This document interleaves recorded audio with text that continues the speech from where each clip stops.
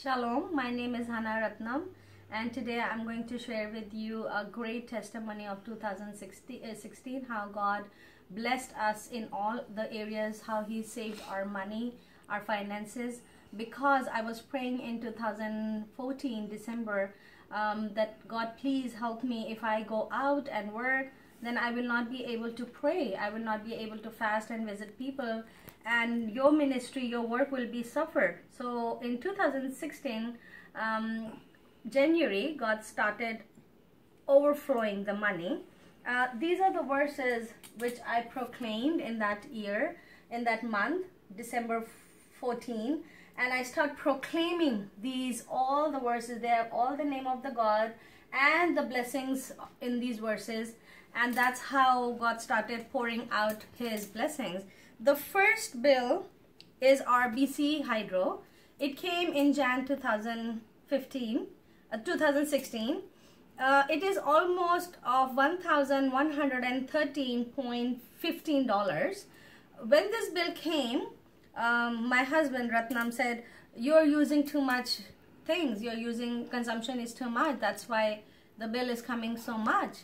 So we prayed, and I asked Lord how we are going to pay this much money. After a few days, we called them, and it was our fault that we did not see in the end of the amount, it says CR. CR means credit.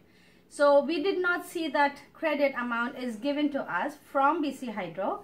And I called the person and I asked him why we have to pay this much money. He said, "You don't have to pay. You don't need to pay anything. It's the extra amount in your account, and this is for your future payments, for next year's payment." I asked him a question, how many months this amount is going to be used. He said it's going to be used for almost a year, more than a year even. So this is how we saved our almost $300 a month, or maybe more than that, for our bills, for our hydro bill. And also, in January 17th, I did not have money to pay one bill, and I start praying and I said, "Lord, I do not have money. Please send the amount." So same day, I got this check from ICBC for $50. Every time I wanted something from God, He started sending checks. All the money is coming, overflowing. As you know, God gave me an instrument called a rhubarb, and to buy this rhubarb, I did not have money, and I did not have any connections where I can make the amount. So I started praying and I said, "Lord, please send money."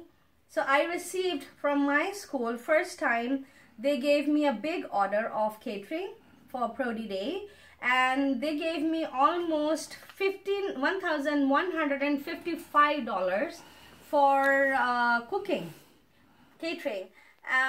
The rhubarb cost was almost $300, so I paid from this check, and the rest I paid my all other bills, and I enjoyed my money as well.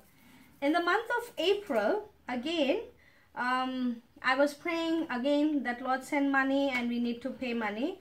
My file for car accident was 2010, and it was 5 years almost, it was closed.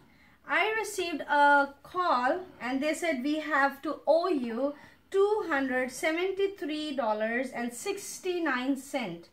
So I was very happy, and I said, "Oh, after 5 years you still have to owe me, and this is a blessing for me." So they sent me a check, which I used it for sure. And then in April again, I was parked somewhere and I got a ticket, and it is almost $80, $90 ticket. And I start praying in the car and I said, "Lord, I do not have money. I cannot pay anymore. So please release this funds and let that person see that it is not my fault." When I called the person, the office, they said, "You don't have to pay. It's void."